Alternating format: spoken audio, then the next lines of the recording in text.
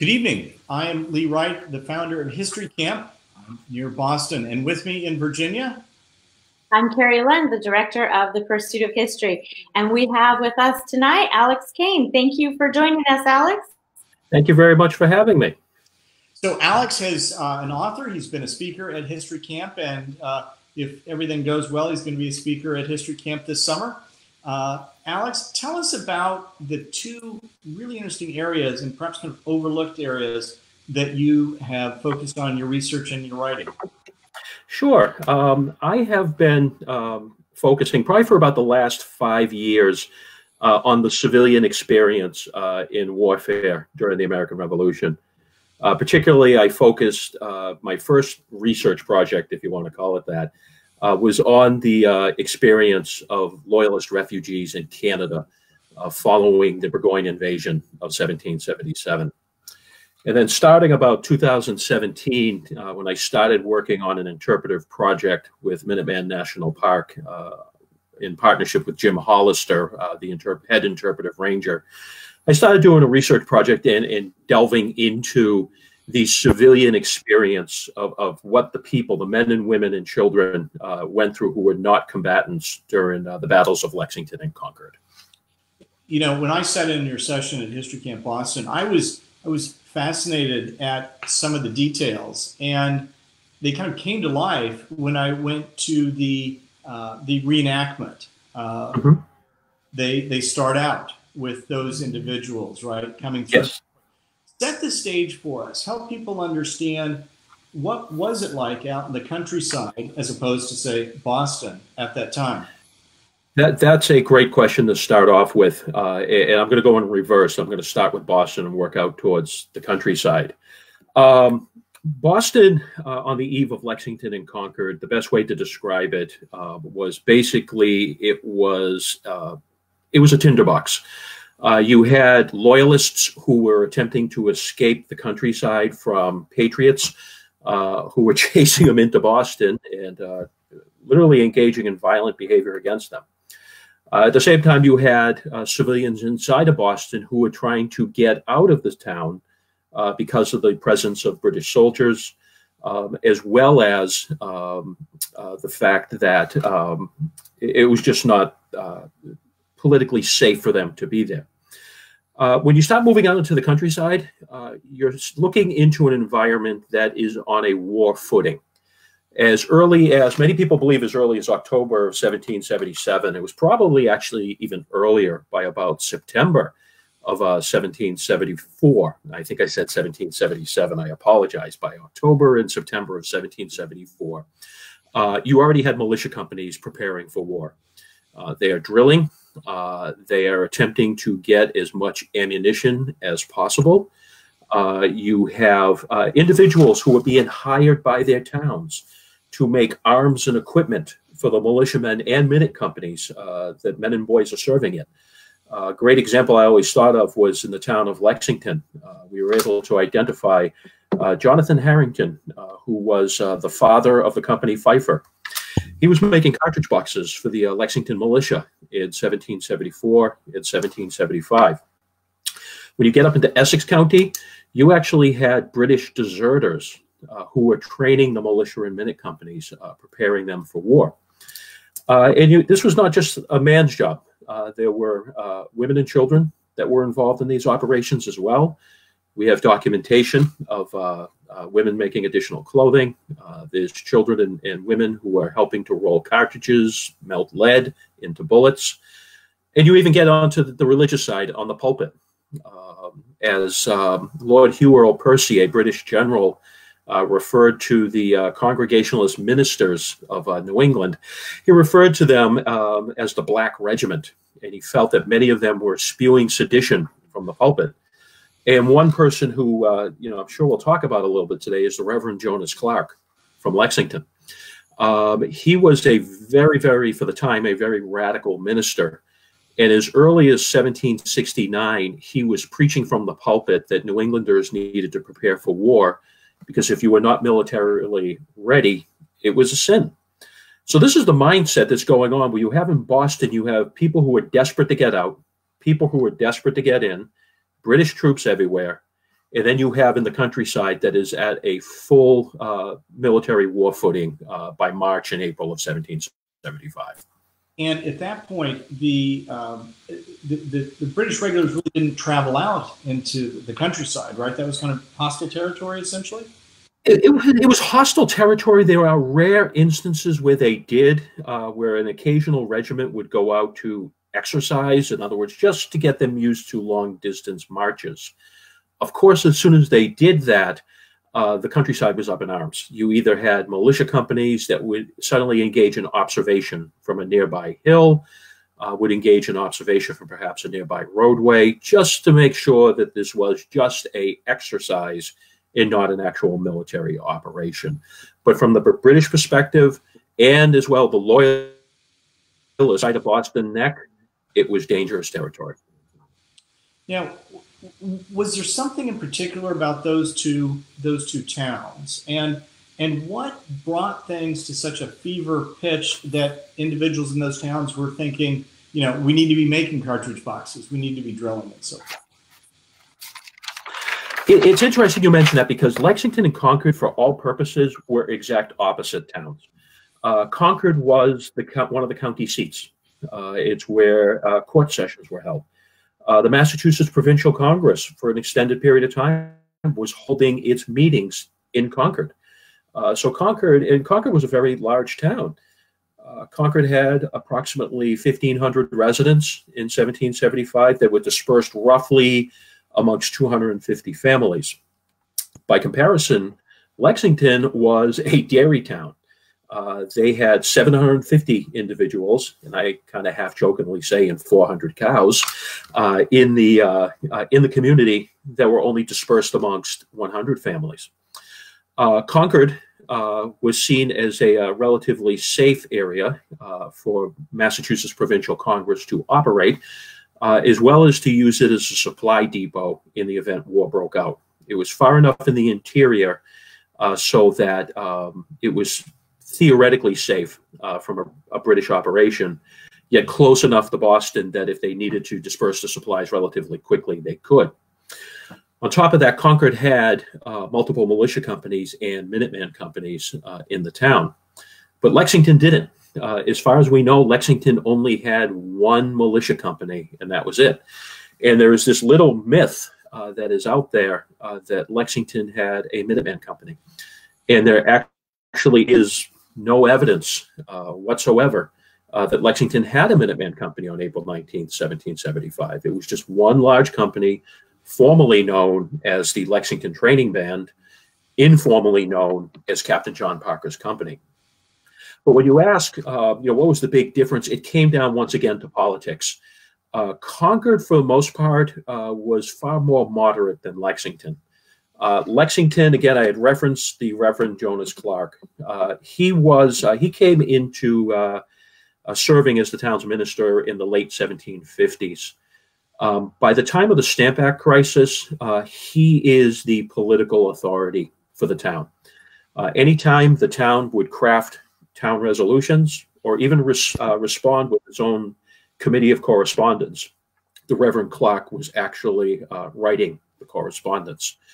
So by 1768, 1769, you are actually seeing very radical and very borderline on seditious statements coming out of Lexington, where they're arguing that they will utilize everything short of violence to defend their English liberties.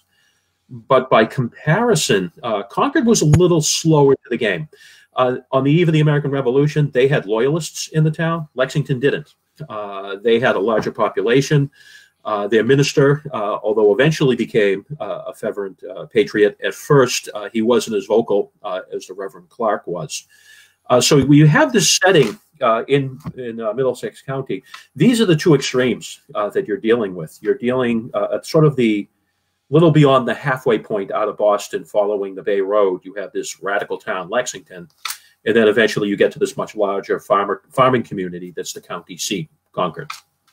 So let's go to that night, and let's also help folks with some of the geography. Now, at historycamp.org/online, we have links to a couple maps. So the speaker. The first speaker in our series was John Bell with his book, The Road to Concord. And so we posted a couple of maps. Those would be really helpful for folks to really understand what it was like with Boston, far different than it is today geographically, and give people a sense of what was involved in those troop movements and so forth.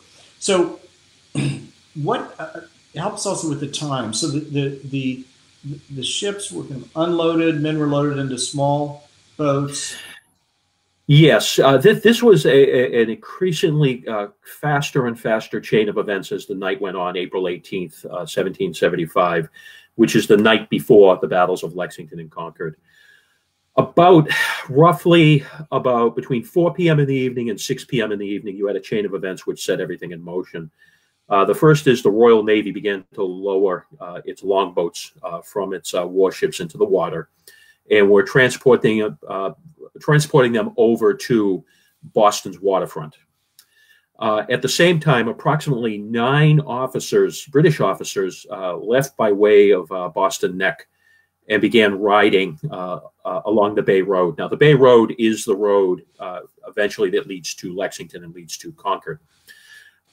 Their mission, the 9 officers, were to intercept any alarm riders, someone like Paul Revere or William Dawes, who were going out into the countryside to warn about the operation. Unfortunately, the operation was a nightmare from the beginning. The British Army assembled at 10 o'clock at night along the shoreline in Boston to be transported over. In theory, it was supposed to be one crossing. It would take approximately an hour to get them over, and they would have been marching by 11 o'clock at night. Unfortunately, the Royal Navy did not release enough longboats to transport the troops. So as a result, it took about 2 hours to get the troops across. Meanwhile, there's people in Boston who are watching this going on. Eventually, Dr. Joseph Warren sends word to Paul Revere and William Dawes, and the famous rides begin. There is the 2 lanterns that are hung from the Old North Church, and eventually Paul Revere himself rows across to Charlestown and begins his famous ride towards Concord. At the same time, William Dawes is coming across Boston Neck into Roxbury and is working his way also towards Concord as well. The British expedition, again, continued to face many, many problems. And the problems were it just couldn't get started on time. As soon as they were all assembled at midnight on Phipps Farm in Cambridge, they sat there for another 2 hours waiting for rations to be issued, rations they didn't need for the day. Meanwhile, going into the countryside, it becomes quite a, I'm not going to say an exciting event, but it becomes quite an emotional event within the hours with Dawes and Revere arriving. And so talk to us a little bit about what that alarm kind of process is, what happens from one community or farm to the next. And we heard from John, you might want to just add to folks who missed that, the interception, Revere being dismounted, but Dawes jumping his horse over fences and into fields and escaping. Is that correct? Yes, that is correct. It's so just to back up, and I'm sure John Bell, who for those who are listening, is an amazing author, and I highly recommend his book, as well as following his blog, Boston 1775. But to back up with the alarm system, you basically had 3 mechanisms for the alarm system. The first were the riders, the Paul Reveres, the William Dawes up in Essex County, the Timothy Herricks, who had basically a route that they were responsible for, where along that route they would notify militia captains or town leaders about a potential British operation or movement. Then you had, as you got further out into the countryside, you also had alarm systems that were simply firing signal guns, firing a musket into the night. There are some references to some towns having bonfires or signal towers that were being lit. And then finally, you would have also simply alarm bells, church bells going off for the alarm system. So what happened when Revere and Dawes left, they had a twofold mission. Their first mission was to get to Lexington. because staying in Lexington were two probably the most prominent members of the Massachusetts Provincial Congress. Now, keep in mind, on April 18th, 1775, Provincial Congress is still meeting in Concord.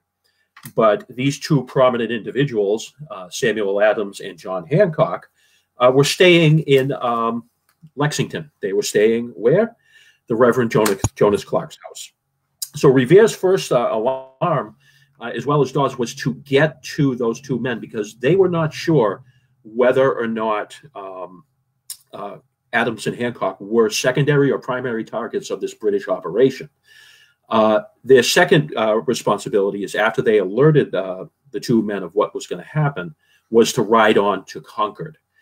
Now, this is where it starts getting a little crazy in Lexington, because when Revere arrived, a sergeant of the militia company in Lexington, a William Monroe, had no idea who Revere was. Never met him before, never heard of the man. So when he started riding towards the Hancock-Clark house today in Lexington, but it was the Reverend Clark's homestead then, he's attempting to call out to get Hancock's and Adams' attention. This Sergeant Monroe, ordered him to remain quiet, otherwise he's going to wake up everybody inside the house. And I should say, just for timeline's sake, this is roughly about 11:30 midnight at night, going into April 19th. And the response from Revere is basically noise. You're going to have enough noise shortly. The regulars are out. That triggered at that point a series of events. But Revere and Dawes attempted to ride on to Concord. They ended up meeting up with a doctor who was returning from visiting his fiancée, a Dr. Prescott, at which point they encountered those 9 British officers I mentioned before.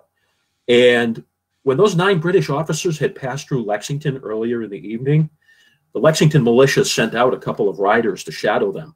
Unfortunately, these were older teenagers who might not have thought it out, and they were quickly captured.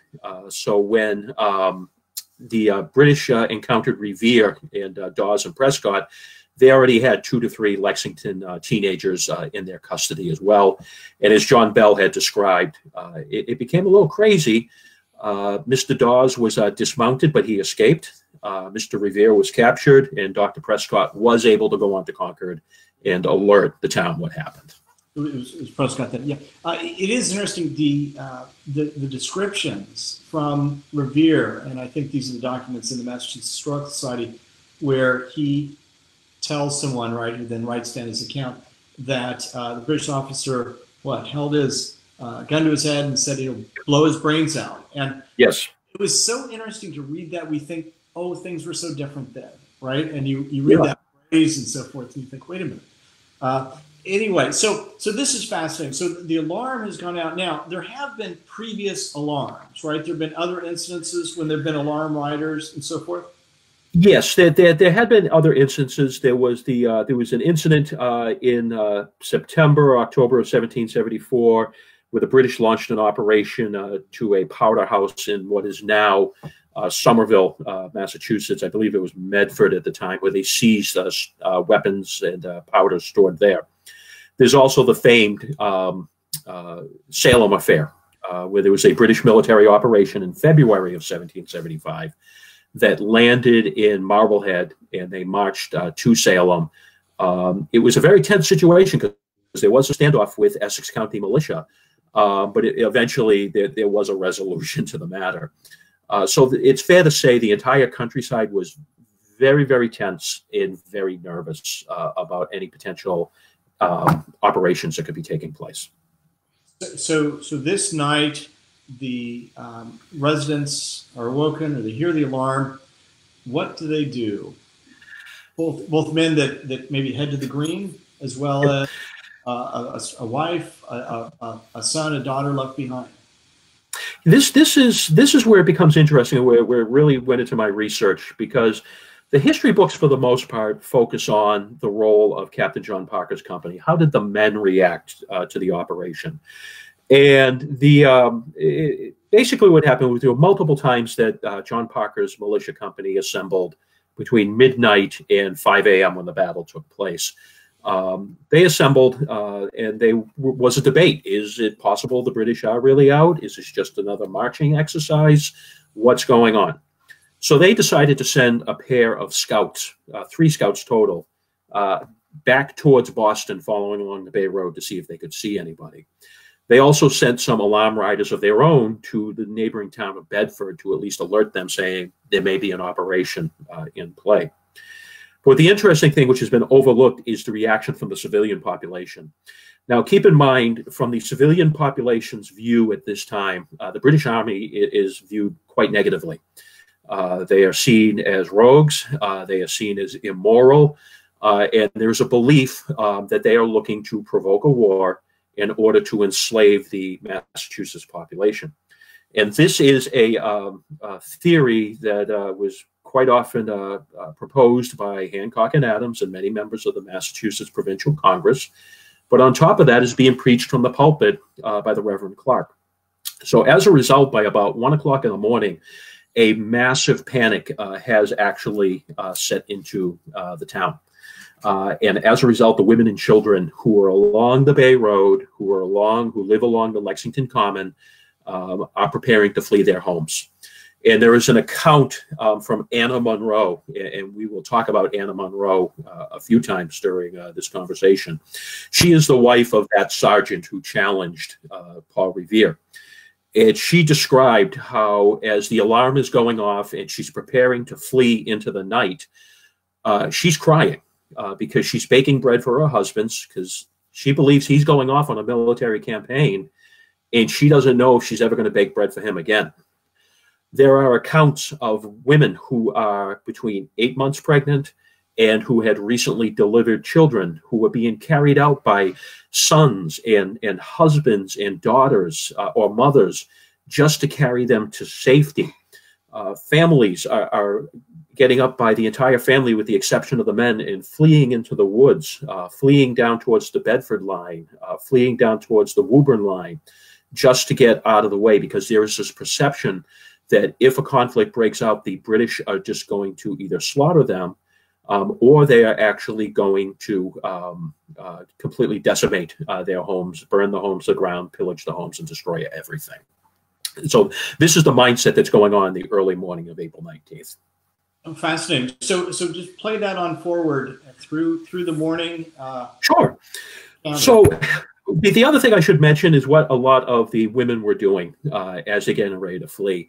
They're taking their personal property, and either they're carrying it off with them or they're burying it at a place where they think that the British soldiers won't be able to find.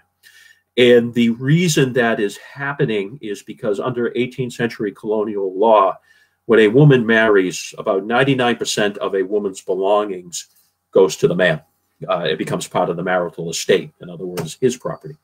However, under Massachusetts colonial law, certain housewares, including fabric, utensils, candlesticks, plates, things along those lines, are considered to be part of the domestic belongings, and as a result, belong to the women, whether it was the mother-daughter, mother-in-law and daughter. So we have multiple accounts of women who are burying their property before they flee. The Loring family did this. We also have the Parker family that did this. So as they're fleeing away, there's actually now the Lexington militia is sort of in a waiting game. And by about 4 o'clock in the morning, the 2 out of the 3 scouts have returned. And their report is there's nobody on the road. What they don't know is the British Army is actually now in Menotomy, which is a district of Cambridge, and they're about an hour away. Around 5 o'clock in the morning, the final alarm rider comes riding up, and he is screaming that the regulars are on the road, and they're only a short distance away. So, so now we have a point where there's going to be a confrontation. And as we're all familiar, the Battle of Lexington took place. And unfortunately, Lexington lost and sustained heavy casualties. You had 8 killed and 10 wounded during that engagement that lasted less than 5 minutes during the fight.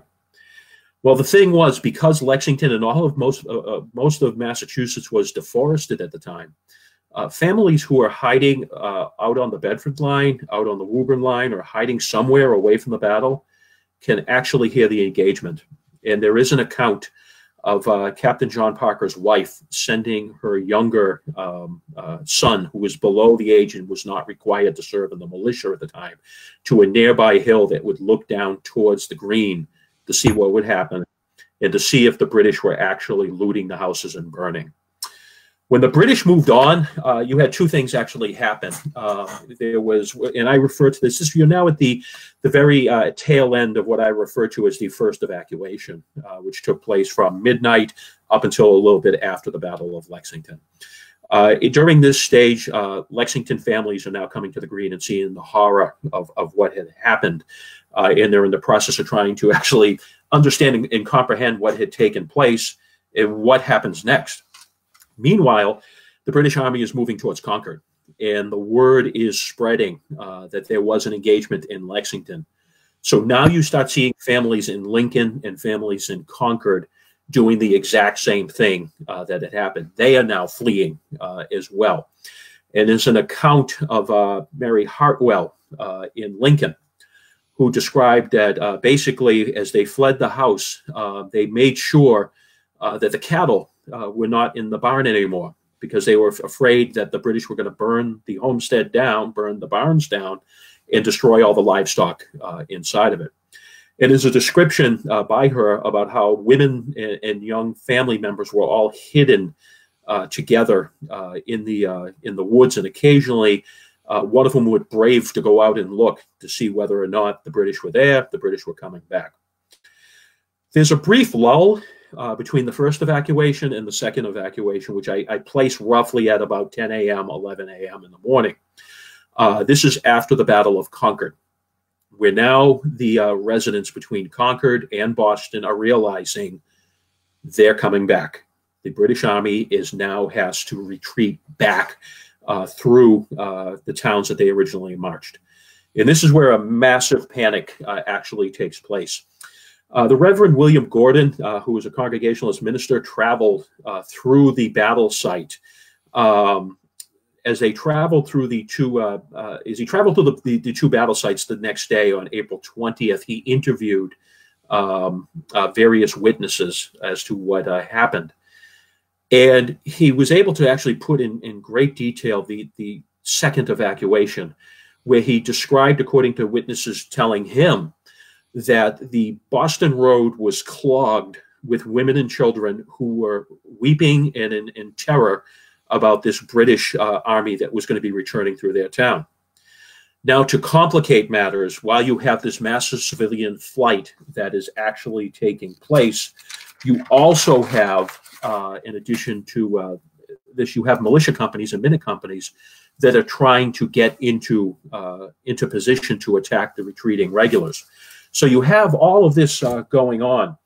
And an interesting question I received was, well, is this just women and children that were fleeing? Were all the men off and fighting? And what I found was there actually were men who were part of the evacuation, and they were broken down into basically four categories. First category I found were ministers. They actually don't get the credit they should, that this is a time when they were sort of stepping up to the plate to tend to their flock, get them to safety, and to provide them with spiritual courage during this time. So people like Reverend Clark were actually leading some of the congregation to safety. The second batch of men were those who were ill or infirm. And those were various individuals I've been able to identify. They were either sick, identified as lame, and therefore could not participate in the militia. But the third category were men who were actually either guarding British prisoners and therefore off in some other location. Usually I found documentation for them being in remote parts of Lexington or Woburn. But it's the fourth category, which are men who actually stayed with their wives or their daughters to make sure that they were safe. And it was usually those men or women who were, those women who had recently given birth. We do have one, Joseph Esterbrook. There is some debate whether or not he actually fought on April 19th, but there is an account that he and his father carried his mother, who had just given birth to a child, in a chair to safety and remained with them to protect her. There's the account of the Reed family, Sarah Reed's parents, as well as her husband, carried her out in a mattress just to get her to safety. So it was definitely on top of that. You have men who stayed as part of this evacuation as well. And a final thought before I sort of shift, just to give you not the aftermath, but at least as we get towards the day, just to show you how horrifying it was. There's an account from a Reverend David McClure, and he was from Needham, Massachusetts, and the Needham militia are marching towards war. And keep in mind, you have militia companies and minute companies who are trying to enter the fray, civilian families that are trying to get out of the fray. And this militia company actually describes that they can follow the path of the British Army by the smoke they see from the houses they're burning.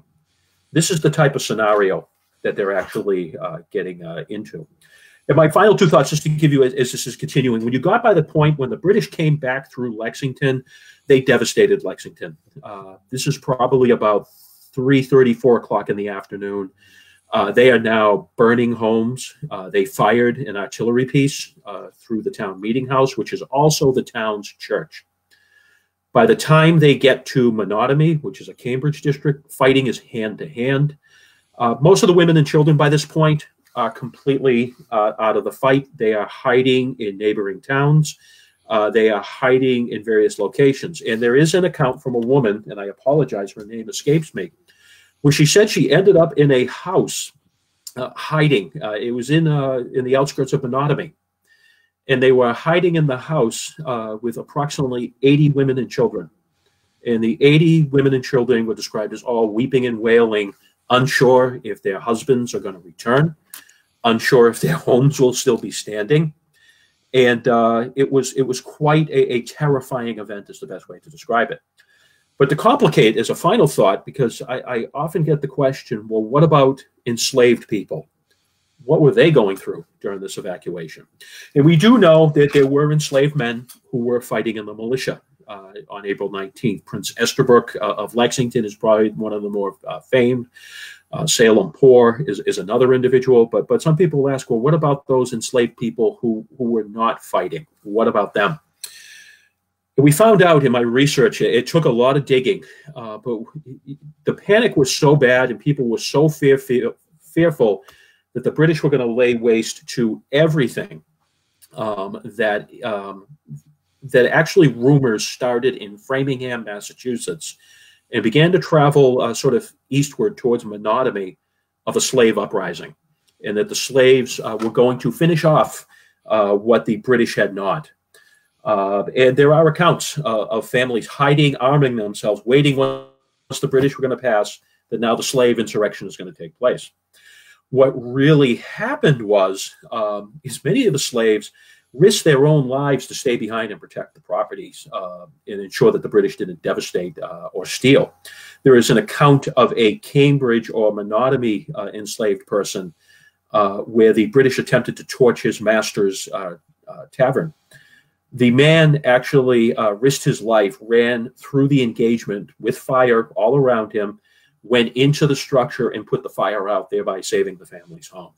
So these are the things that were actually going on throughout the entire day outside of the fighting that was taking place on April 19th.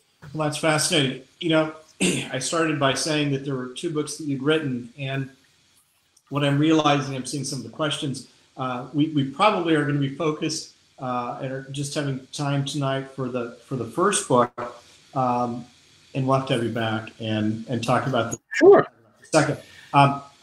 A couple of things, and then I'll turn it over to Carrie. So, your book. Tell us the title of the book.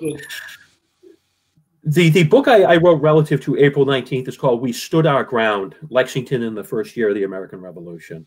It's actually in its 3rd edition currently. Well, that's great. And so, people, if they're interested in that book, if they're interested in a signed copy, they can buy that at historycamp.org/online. And then they'll also find your second book. Do you want to tell us just a little bit about what that covers and Sure. do a future one. It's called I See Nothing But the Horrors of a Civil War.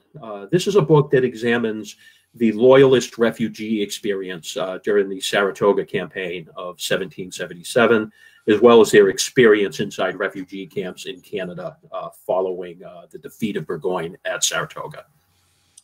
You know, Alex, when we were talking as we were getting ready, that Yes. phrase, refugee camps, I don't know that I've ever heard that or read that in the context of what was going on at this time. One associates it with modern affairs, Right, and it's one I have when I have my own children and we talk about modern politics, and when they talk about, for example, the Syrian refugee crisis, I often point back to them and say, well, what about the American refugee experience? And I get a blank stare.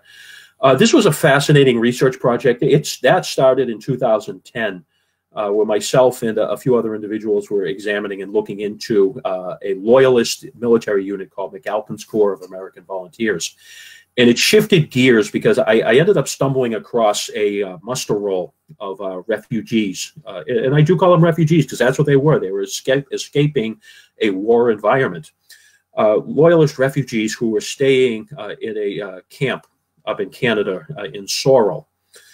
And when I looked at the muster roll, I realized, and I had to do a couple of math calculations to make sure I was correct. I realized upwards of 60% of the occupants were children. And you realize that, you're like, oh my God. And then I look at my daughter, who was at the time, I think she may have been 6 or 7 years old, and I'm trying to just fathom, what would my daughter's experience be like inside of a loyalist refugee camp? And then I looked at it, examined it even more, and what I discovered was the British government did not want them in Canada. They saw them as a nuisance. And so what they did is they relegated them to a series of camps. I think there were about 6 to 8 camps that were located throughout the Quebec province. And these camps were run like the poorhouses in England, where actually the refugees, the women and children would have to work in exchange for shelter. And in preparation for tonight's discussion, I actually went back and looked at my old research notes, and I found out that in one camp there were approximately about 200 refugees, and they were all crammed in 12 houses that were no more than about 18 feet by 20 feet in size. Food was severely rationed. There are accounts of mothers who are denying themselves food so that their children can eat. The refugees were prohibited from leaving the camps under the threat of arrest if they were. And this is what the refugees we discovered were going through during their time up in Canada. It was a harrowing experience. And the final sad point was most of the Loyalist refugees after the war who remained in Canada either went to the Ontario province or over towards the Canadian Maritime provinces. The British government just wanted to expel them all from Canada and just send them off to parts unknown. It took a pair of loyalists to petition very hard to get them to allow them to migrate westward to what is now referred to as Upper Canada or the Ontario province. Well, that's fascinating. And again, it's so interesting to me that you've taken two areas that I think most of us perhaps haven't given much thought to, and really deep dive, and I think give us a much richer understanding of what took place. Yeah, it's funny, again, preparing for this interview, it wasn't until you and I were talking about this the other day that I really thought about that, my focus has become more on the civilian perspective in a wartime environment. And I'm probably going to have to now expand upon it. That would be my next project to avoid yard work. But it's one, yes, I've actually enjoyed it over the years. We could talk about military engagements. We can talk about muskets and redcoats. But I've really enjoyed looking into the civilian experience, the loyalist experience, what was going on behind the scenes, or how did the war actually impact them? Because it doesn't get the attention that it so rightly deserves. As I said, it certainly gives a person a much fuller, true sense of what was going on. So I'm going to turn it over to Carrie. I think we've got some questions, and she's going to take us through those. And at the end of this evening, we've got an announcement about an event that's going to take place, a very different kind of event, one that folks who love history will really want to participate in this time next week. All right, Carrie. All right, we've got a couple of questions for you. Okay. One of them is in regards to the militia, and were they not serving alongside the regulars during the French and Indian War? So they were sort of heroic partners in war, and now they're shooting at each other? That's an excellent question and an excellent point. There was a percentage of militiamen and Minutemen who did serve in the French and Indian War. Not every militiaman, not every Minuteman was a veteran of the French and Indian War. There were some that did serve. The interesting thing about when I looked at the Minutemen, keep in mind, the Minutemen is your rapid response unit.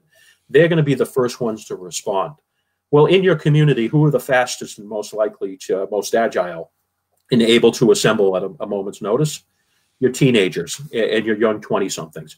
That's what made up the militia, the Minuteman companies mostly. So they really didn't have too much experience. Their commanders may have. As for those who did serve, you had a variety of service when they served in the French and Indian War. Some actually did see military combat and served in leadership roles. Others were more in a logistical support role. But there definitely was a sort of this, we were once on the same side, now we're shooting each other relationship that obviously broke out once April 19th occurred. Right. Okay. Our next question is about the lantern signal. So who were the two lantern signals for? Revere already knew, and Dog was in the neck. Right.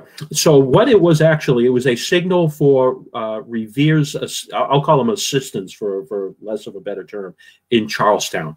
It was to basically alert them to prepare his horse for him to use to ride out to the countryside, as well as alert other alarm riders as to that there's a British operation taking place and the alarm riders need to dispatch immediately. Interesting about the two lanterns, if you ever see the ceremonial service where it's done, I think they leave the lantern up for a couple of hours.